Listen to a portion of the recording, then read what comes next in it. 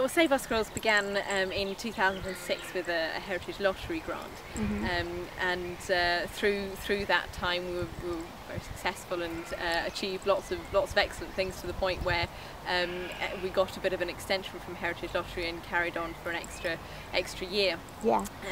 But obviously that can't last forever. So we had a bit of a sort of there was a review of red squirrel conservation. We looked at what everybody was doing, from the volunteers right through to the government organisations.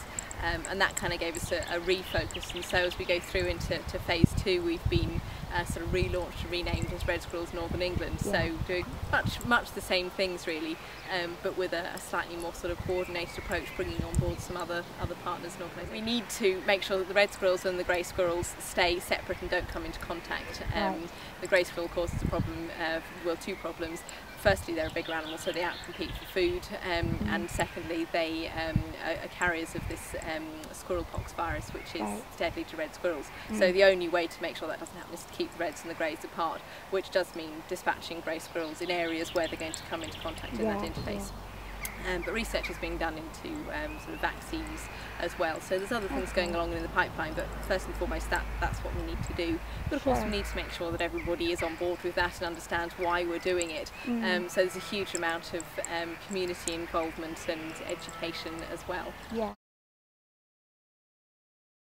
We put it into really making sure people are understanding what's happening, and especially in their own local areas, so they know, what's happening with their red squirrels in their areas, helping them sort of become trained up so they can survey woodlands, for example, so they can really send in that data, which then feeds back into the conservation efforts. So it's about sort of volunteering, community engagement.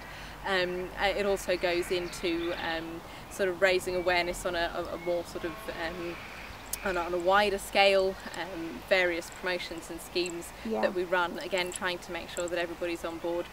We're there for the landowners and land managers who have red squirrels and want to do something to help, so we provide advice on grants that are available to them, suitable habitat management, times of year when they can fell, all that sort of thing, so we provide advice to them as well. Oh, absolutely. Tourism and squirrels are inextricably linked. People love to come to see red squirrels, and they're a massive draw. And Cumbria in total, is a real wildlife haven, and red squirrels are an integral part of that. Beatrix Potter and Squirrel Nutkin, of course, are Cumbrian based, so people come here to see red squirrels. And we've worked with bed and breakfast, for example, who have red squirrels coming into their gardens, and they say that they get people coming specifically to stay there because they know they can watch the red squirrels on the feeders outside the breakfast table. So massively strong link there, and people want to help the squirrels that they come on holiday to see. So yeah, very, very well linked and well loved squirrels.